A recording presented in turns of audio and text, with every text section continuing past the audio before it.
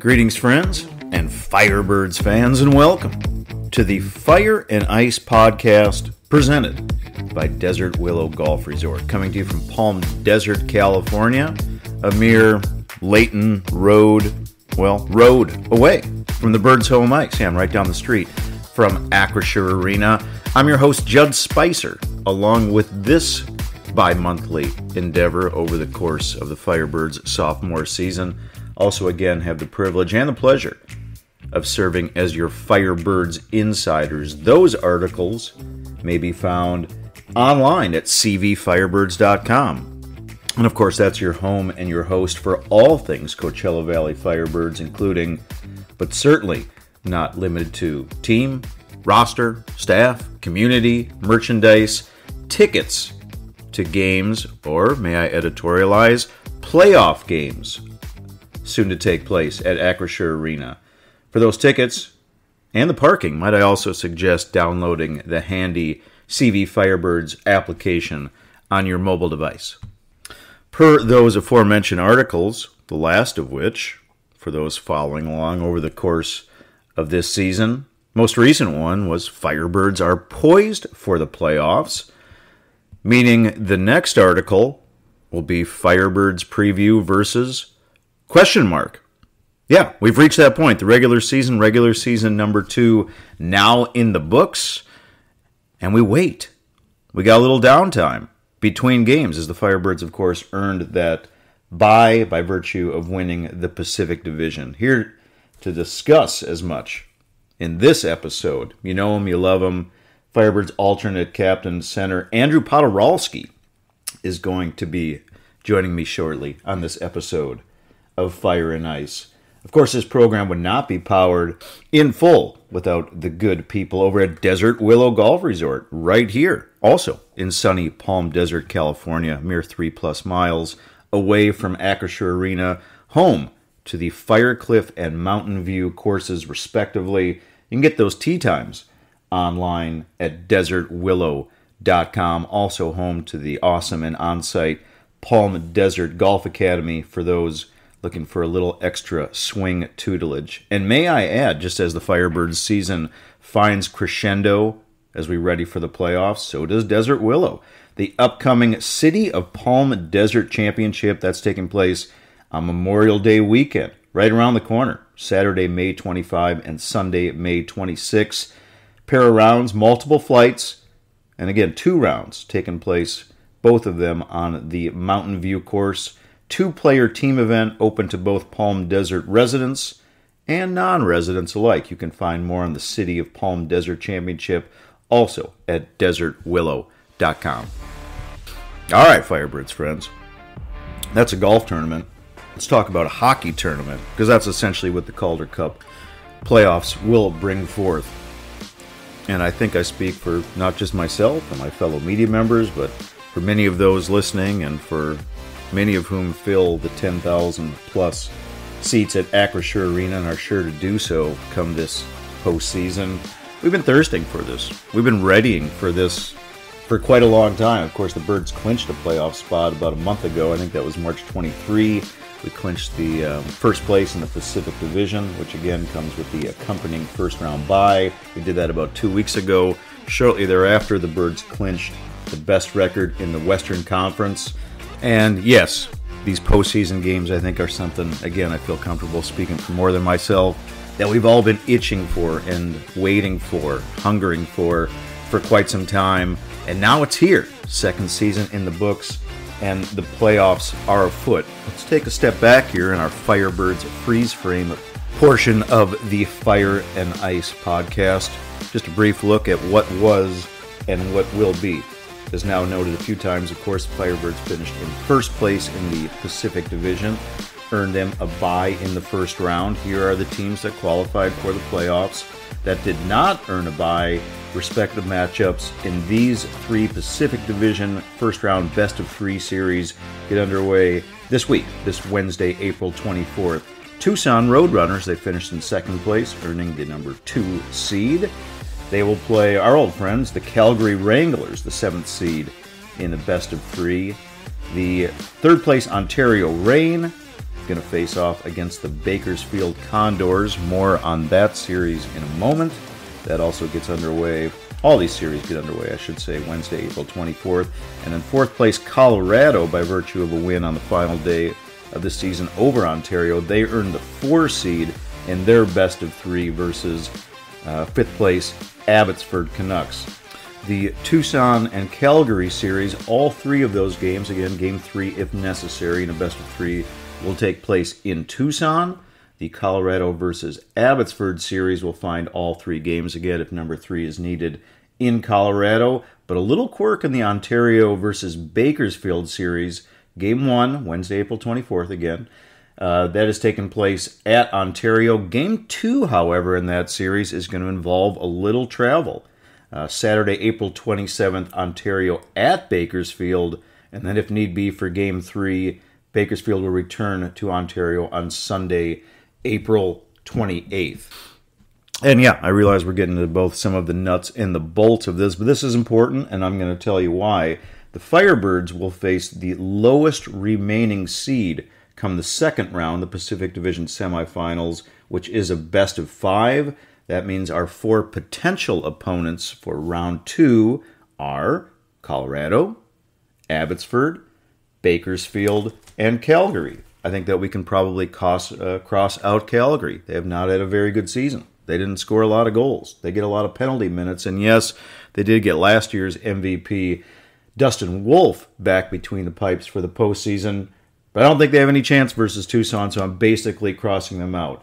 This season versus Colorado, they gave us some trouble. However, they have a lot of players that got called up to the Avalanche, and the Avalanche, the big boy club for the Colorado Eagles, did qualify for the NHL playoffs. Avalanche are currently facing Winnipeg in round 1, which is notable in that the Birds were a mere 1-2-1 versus Colorado this season, and we haven't played them since back on February 17th. Our record versus potential opponent Abbotsford, that was much, much better. Birds went 5-0-2-1 versus the Canucks this season. Also did well against a pesky Bakersfield club, did the Firebirds. CV went 4-1-2-1 over the course of this season versus Bakersfield.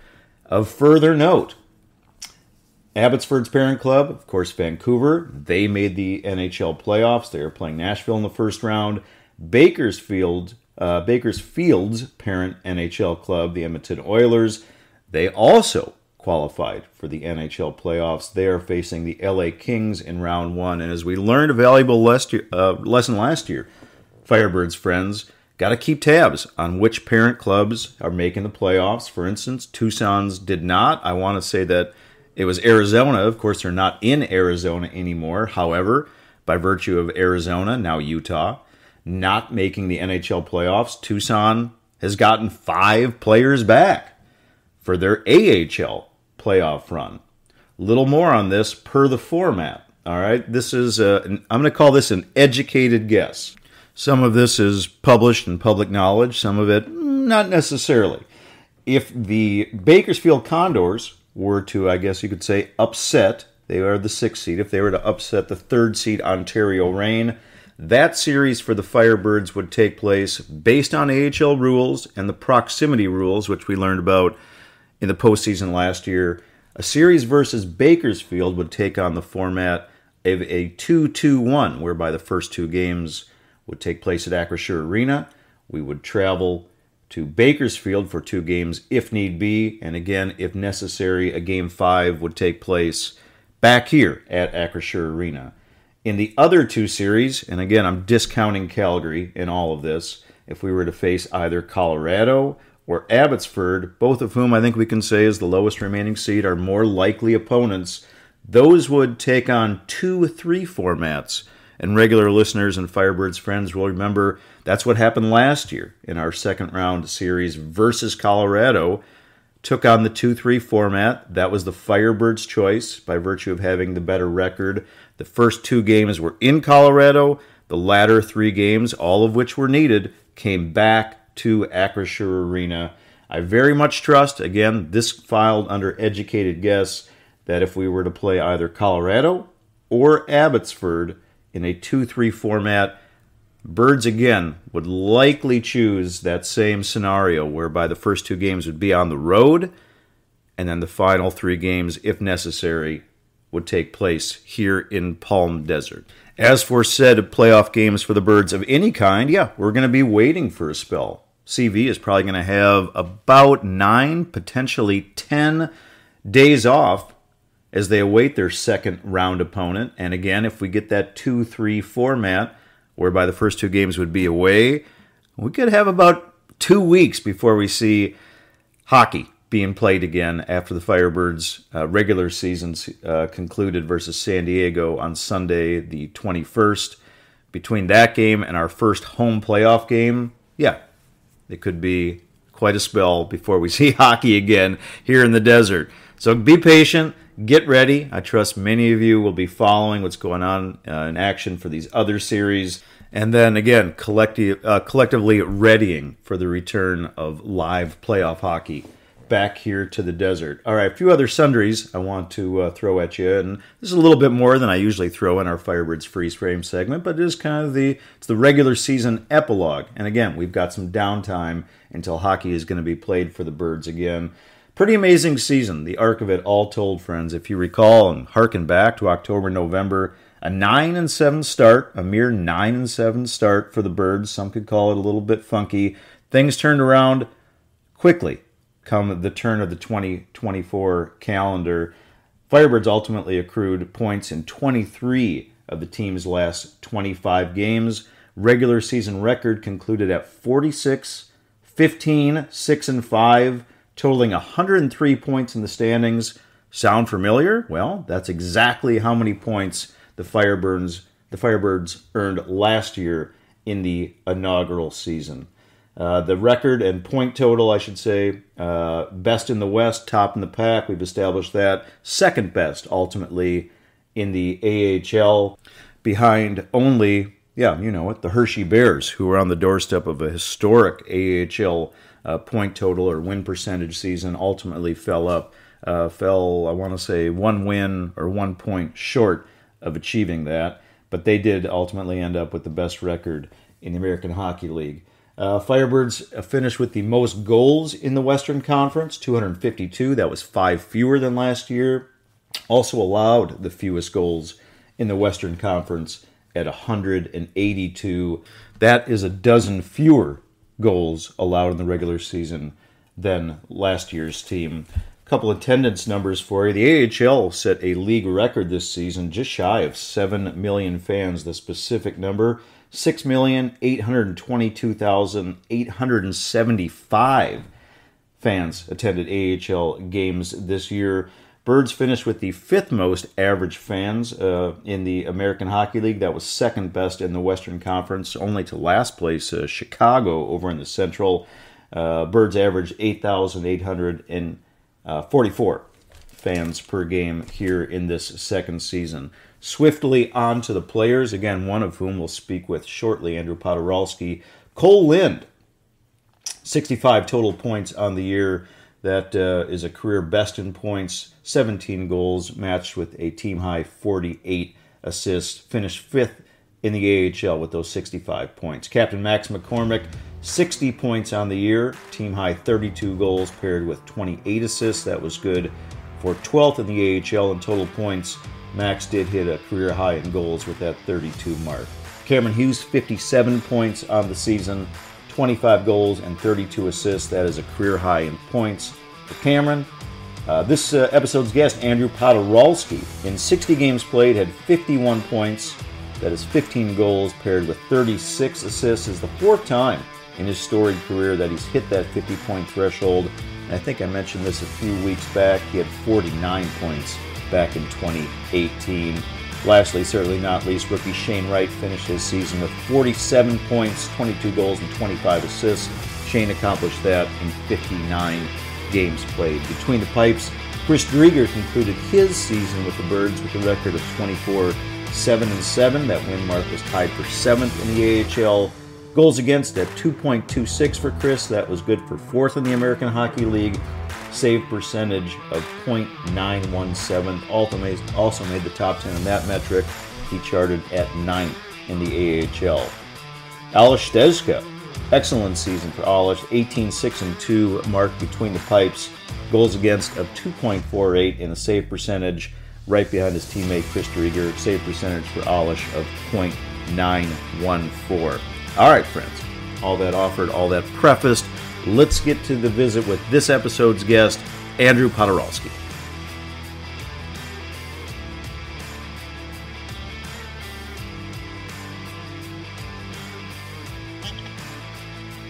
All right, Firebirds friends. As offered at the onset of this episode of the Fire and Ice podcast, my guest for this show is a native of Williamsville, New York. 9th season of professional hockey, storied American Hockey League career, 420 points in 468 regular season games. Also tacked on 63 more points in 68 playoff games. He's a two-time scoring champion in this league, a two-time Calder Cup champion, and a playoff MVP, because everyone in hockey needs a nickname.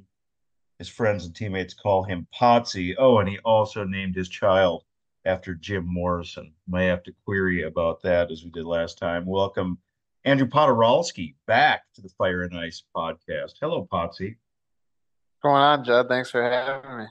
Pleasure to have you back, man, because you got some. We're technically in playoff time, yes, but since there's several off days, start you off with a few softballs, man. I don't know if you're having any more kids or plan to have more kids, but if you did, I don't know, maybe name one after Scotty Scheffler, or if it's a girl, maybe Nelly Corda. I mean, yeah, those two have been on fire lately in the golf scene, but we're having a baby girl coming up here pretty soon, so the Poturalski household is about to get crazy. Congratulations, man. Since you have Morrison Poturalski, I think that the daughter, I want to say Janis Joplin, maybe? We can toss it around. We haven't fully committed to a name yet, so we're still bouncing a few ideas around between us, but we haven't revealed any secrets to anyone, so I can't give anything away. Okay. We'll keep that one on the down low for now. When is the baby due, by the way? Due date is May 15th, but our son was a week early, and we just feel like she's going to be a little early as well, so it could be coming up real quick. Okay, well then maybe it was ironic to have mentioned Scotty Scheffler, who of course now infamously was ready to ditch on his Masters win and then his subsequent RBC win at Hilton Head, as his wife Yeah. was expecting. I don't know the situation for you come the Calder Cup playoffs. If little Janice Joplin Podorowski comes into the world, I hope we'll still have number 22 on the ice. Selfishly speaking. Yeah, I mean, I think we're gonna time it out pretty well here and hope that, she comes on an off day, that we wouldn't have to miss any games. But, obviously if she were to go into labor and we had a game, I think the boys would be able to have my back for a game, and if I missed a game, so be it. But we got a pretty good team that could back us up. So I'll be there to help Haley out, obviously, because we don't have any family or anything here, but then right back at it, back to work afterwards. It's not only bipeds that Andrew Podorowski cares about. I've been meaning to ask you this question for like a month, man. I think it was in mid-March, the Potsy Puppy Palooza that took place at Acrisure Arena. What was that event all about? Just helping out the dogs in need, and there's a lot of them, especially in the valley. We worked with Palm Springs Animal Shelter and the Animal Samaritans, who are both local shelters, non-kill shelters in the area, and we actually got to go spend some time at the Palm Springs Animal Shelter and see what they're all about, see their facilities, and help them out. We helped fundraise a little bit of money for them, and it goes back to my. I mean, I've always loved animals. My wife the same, and it goes back to my days as a rookie when I was in Charlotte. I was roommates with Hayden Fleury, who's Cal Fleury's older brother, and one thing led to another. Two young dumb kids. We adopted a cat. I'll say he adopted a cat because he filled out the paperwork and put his names and everything on it. And one thing led to another, and we ended up with the cat. She's our cat with us today, and we love her. And We've just always, my family's grown up adopting dogs, and there's so many dogs and animals that are in need. I think it's a thing that hits home for us, and we love being a part of that and trying to help out animals. I mean, who doesn't like animals? Come on. No, there was a great video that the Firebirds put out, and I hope and trust that some animals ultimately did get adopted. Some dogs did, puppies did get adopted as a result of that event you put on. Yeah, no, all those puppies got adopted, which was awesome, and I think we still next year I want to build on it and try to bring some more of the bigger dogs who, kind of need more help getting adopted. So getting them out in the community and seeing their faces, and even when we went there for a day, we were I would love to go home with another dog, but even if people can help out fostering and whatnot, so everything kind of helps, and it's fun to be a part of something, and kind of use our platform to help out in the community. I'm going to do, or at least attempt, a somewhat awkward transition. We'll call it from paw to puck here because we probably should start talking about a little bit of hockey, man. As referenced earlier in the show, and as you and I just touched upon, a lot of days off after the Firebirds earned the bye in the first round of the Pacific Division playoffs. Could be talking about as many as like 10 days now between games. I did ask you the same question, so you'll suffer the reiteration about. I asked you the question in the post game after Sunday's a regular season closer about spending that time, about how you and your teammates spend that time, still keeping a competitive vibe, but at the same time also getting some rest. What's the happy balance there? Yeah, I think, not having to play in a 3 game series is definitely really nice, and use the time for guys who I said, are a little banged up or injured, myself included. The extra rest definitely helps us, heal up and get ready more for game one once we do start. But I don't think it's too big of a deal.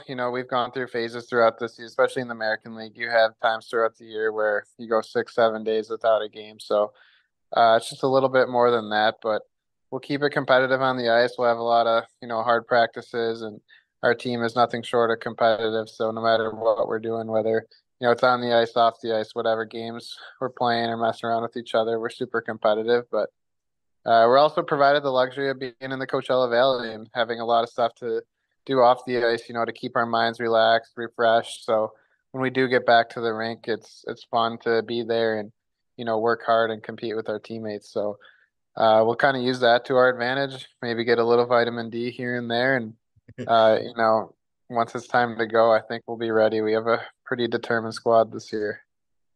Asked Dan Bilesma the same question in the same post-game presser about his experiences with buys, whether as a player or coach. And he did reference that he'd had a couple, I believe, once when he was an assistant with Charlotte. He said there was a buy. I think he said once as a player, he also had a pretty substantial buy. But I don't know if I got the answer from him that there was like a perfect secret sauce, really, of how to spend that time and find the right balance. But it seems like from your answer that you gave me on Sunday and the one that you said just now, you feel pretty cozy and your teammates feel pretty cozy with that amount of time away from gameplay during what is the most important part of the season. Yeah, no, the vibes have surely ramped up in the room. We all kind of know it's go time now. This is the real season. This is where it counts. And this is where guys get paid. This is where guys make names for themselves, all the above. And then ultimately, we all really want to win a championship and bring it back to the Valley. So we had a pretty good run last year, but still a sour taste in our mouth. So, we're fortunate for the bye. We worked hard during the regular season to earn it. So we got to take advantage of it and then be ready to go. I want to touch upon a few follow-ups to your answer. Great answer right there, by the way. First, I do want to make mention that one of the other questions I was going to ask you this on Sunday, but knowing that I'd have the chance to visit with you now, I thought I'd hold off. I did ask the question to Dan Bilesman. He gave an answer that surprised me. The Firebirds obviously best record in the Pacific Division, best record in the Western Conference, most goals scored in the Western Conference, fewest goals allowed in the Western Conference. The accolades abound, and yet when the AHL teams, the all AHL teams, the all rookie teams, various awards announced over the course of the past week, there'll be a few more still to come. Point being, Potsy, nary a Firebird was named to any of these teams. And I thought it might be something that Dan said, well, hey, we had a great season. Congrats to those guys that got the awards. But that was not the answer he gave. He took exception, could tell, to the fact that there were no Firebirds named to those teams. Do you feel the same way? Yeah, I mean, I would say I'd put our roster and our individuals up against anyone who was on the list. I honestly didn't even look at the list, but I think he told us this morning, and before practice, he told us that same stat because none of us knew, and we all kind of instantly responded with the same answer, which was good, which is kind of our playoff motto right now, and it's kind of just no matter what happens, whether it's an up or down. I don't know if you've ever seen the Jocko Willnick. He has that speech, and the answer just is good. So like it's something we'll deal with. That's motivation. Then if people don't want to recognize the talent that we have in our room, good. Like we'll use it to our advantage and motivate us to push even harder and prove everybody wrong. Because at the end of the day, the team who's holding the trophy at the end of the year, that's really what matters. So kind of use that as a little bulletin board material for us. But I don't think anyone's really going to lose much sleep over it. But definitely light the fire a little bit more. I mean, you've received numerous awards. I referenced several of them when introducing you. I have to imagine that they do matter, though, those individual accolades that reflect on your team as well.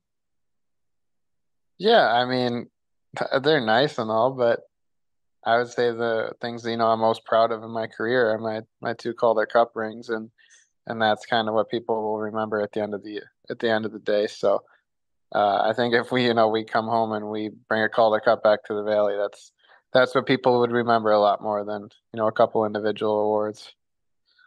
Friends, are tuning into the Fire and Ice podcast presented by Desert Willow Golf Resort. My guest is Firebird Center Andrew Poturalski.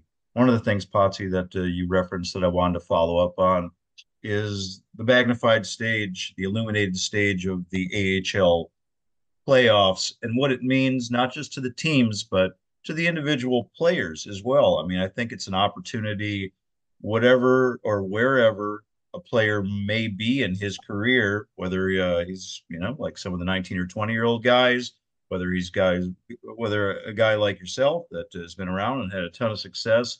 Is it an opportunity? Are the AHL playoffs an opportunity to further showcase your skills?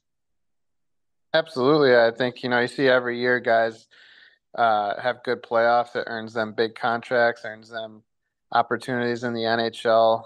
Both teams I've been a part of, and even last year's team guys, if you go that far in the playoffs, that says a lot about your team and a lot about you as an individual. Guys always get paid pretty well, after these Calder Cup runs. So there's definitely a lot to showcase, a lot to be a part of, and it's just really hard, and it's hard to stress or um, explain it enough. But it's professional hockey. There's 32 teams in our league, and it's really really hard to be the last team standing. It's so competitive, as all professional sports are, as you know, and being the second league behind the NHL, to be that last team standing is just a really really hard thing to do. So we know the task in hand, and now we're really excited to get going.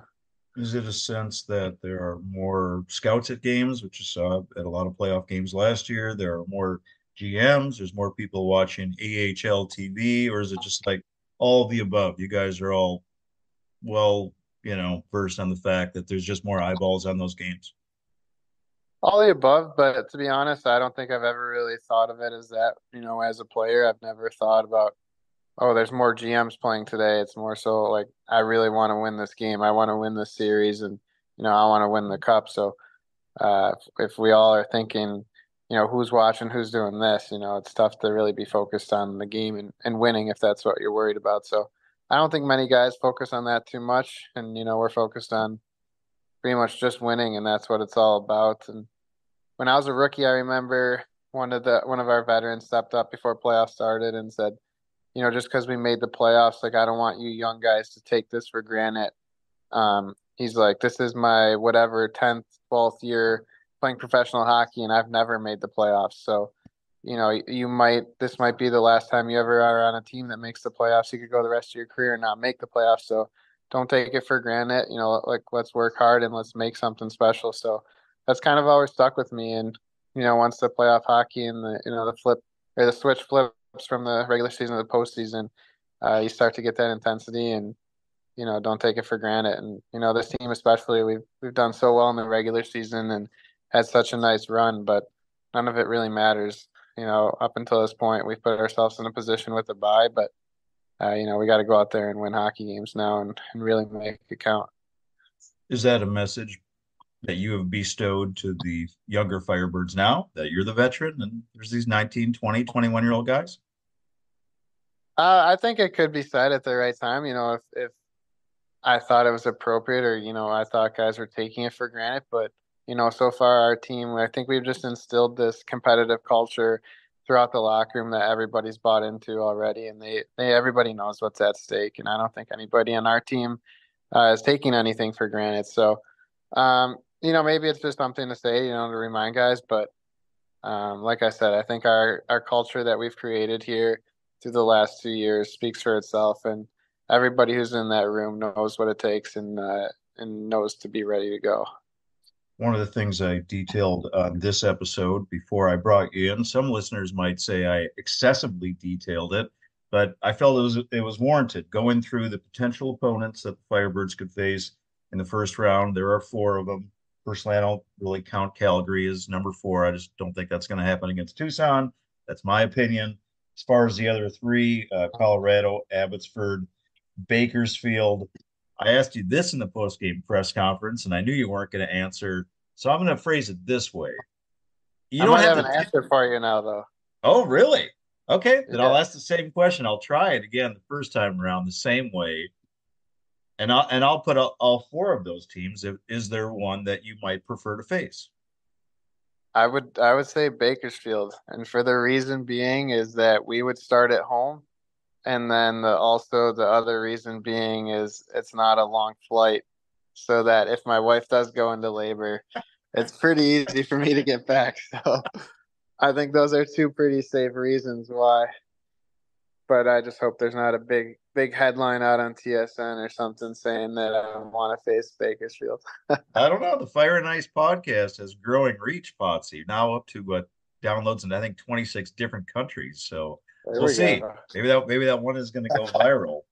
But and one of the things I did detail is that yeah, the Bakersfield series would be the only one that would be a 2-2-1 format with the first two games at home. Any of the other three opponents would result in the 2-3 format that we saw against Colorado in the divisional semifinal last year. And I phrase it as an educated guess. I feel pretty safe in saying that the Firebirds would again choose to have the home ice advantage for game five, playing the first two games on the road. If you had your druthers, would you make that same choice, play the first two on the road and have the next three at home? You like that choice, or would you go the other way around? No, I'd go two on the road all day, and then three Okay. at home. You Why is just got to that? go on the you just got to go on the road and split, and then you have a best of three at home. So I think Calgary did it last year to us when they were the upper hand, and we went in and stole game one, and then all of a sudden they're chasing the entire series there. So I think it worked to our advantage, and I think our whole team's pretty on board with that.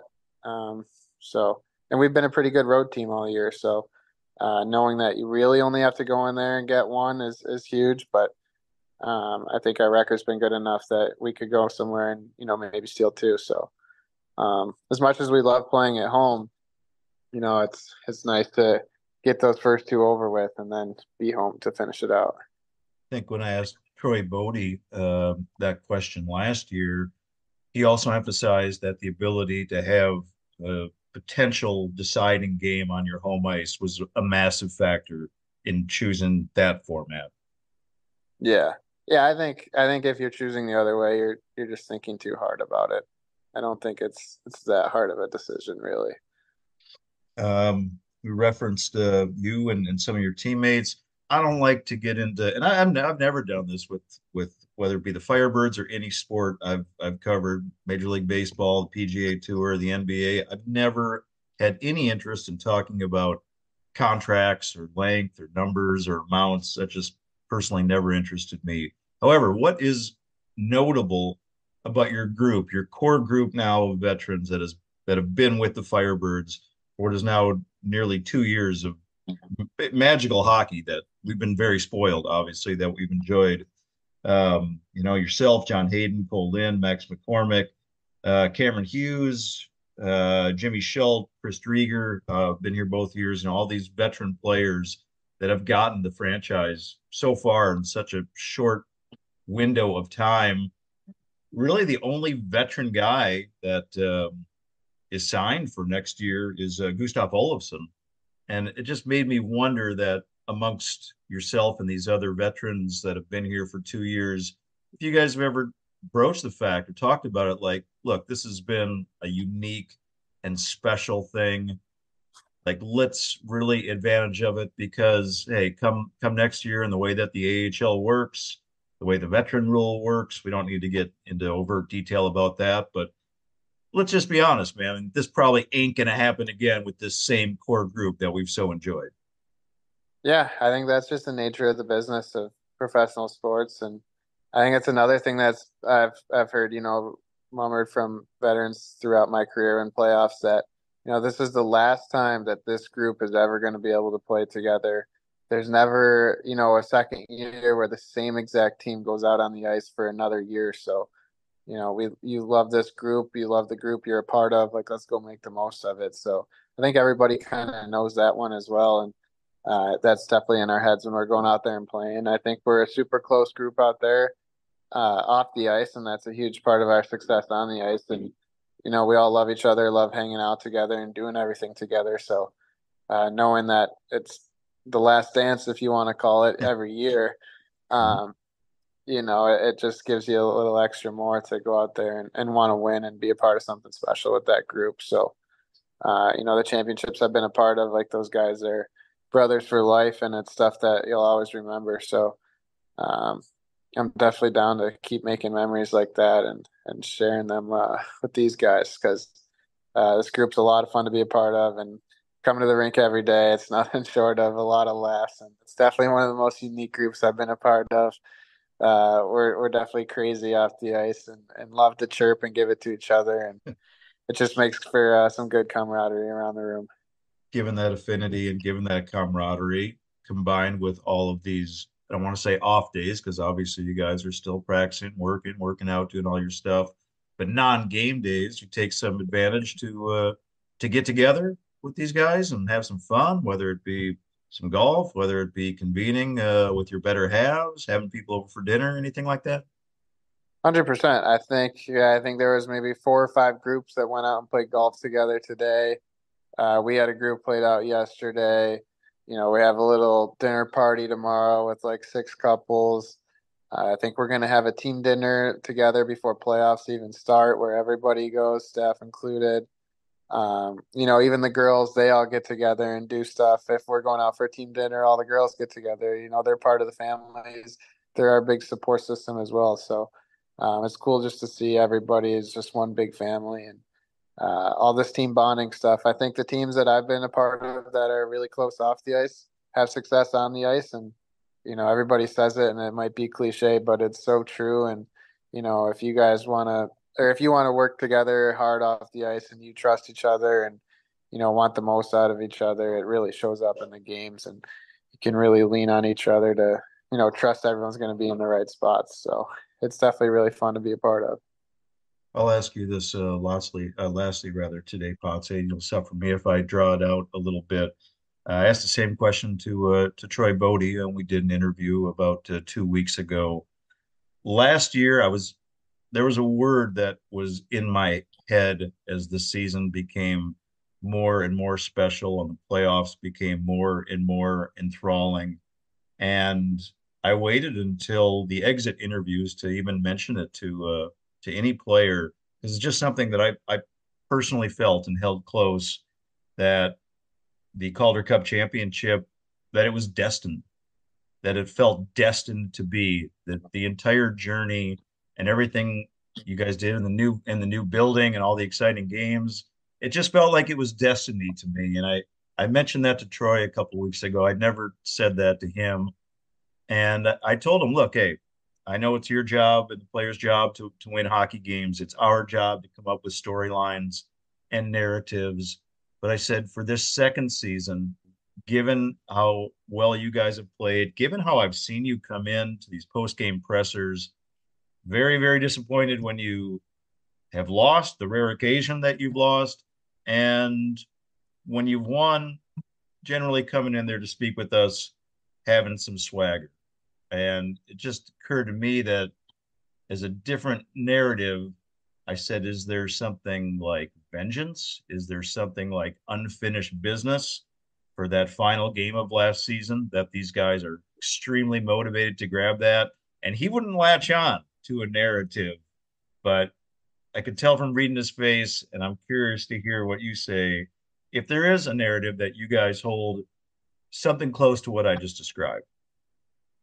Yeah, I mean, you can relate it to so many different things, but I've said a million times how competitive we are, and to lose how we did in that fashion last year, like that's a gut shot that kills us inside. And the amount of times over the summer, I see friends, family, whoever, random people be like, "Oh, how'd your season go?" Or, "Oh, I saw what happened. Like that sucks." And it gets brought up almost on the daily in conversation. And as a competitor, it kills you inside to know you're one goal away from winning a Calder Cup, and how cool it would have been to win in the first season and everything. So that definitely burns inside, and I think it burns inside a lot of us, if not all of us, who were here last year. And it just gives us the extra motivation. And we can, if you want to mention that, we could say, we lost Game 7 Calder Cup Finals in OT.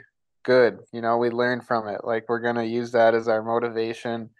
Um, not to get like all crazy on you, but that's kind of what it is. And nobody really remembers second place, so we went that far and did all that. Like, it was amazing for the Valley, don't get me wrong, and we created something really special here. But at the end of the day, none of us got a ring from it, and we really want to bring that trophy back. So it definitely fuels the fire a lot more. And we know this year that our regular season isn't going to mean a whole lot unless we go out and do that again. So I'll let you label it whatever word you want, but definitely burn. We have that burning passion inside to bring home a trophy. And the last year, what happened still has a sour taste in our mouths, and can remember that like it was yesterday. So gotta just use that as motivation and learn from it, and move forward. Hey, you guys put some very, very special banners in Acrisure Arena that hang aloft in the rafters. But I think we are all in concert that, number one, very much hope that you and I are still talking Firebirds hockey about 2 months from now. And number two, I think there's a different banner, another new banner that we want to see hanging about 2+ months from now. So, hey, Absolutely. man. As always, Potsy, so appreciative of your time, so enthused for the playoffs to get underway. Tom Petty said the waiting is the hardest part, so we kind of have this downtime, and then few likely or potential away games to see how the other series respectively play out. Could be a little while before we get Firebirds hockey back at Acrisure Arena, but I have no doubt that the Birds Barn, 10,000 plus strong, is going to be ready to rock by the time you guys are dressed and playing playoff hockey in Palm Desert. Yep, I love bragging to all my friends how cool it is playing in front of our fans, and how the Acrisure is rocking every night. So I expect nothing less this year in playoffs. And our fans definitely have high expectations for us now, and that's another good thing that we want to fulfill them. So, we'll be ready, and I hope they're ready too. So it'll be a fun run this year. Appreciate your time, man. Look forward to the playoffs. Thanks, Potsy. Thanks, Jed.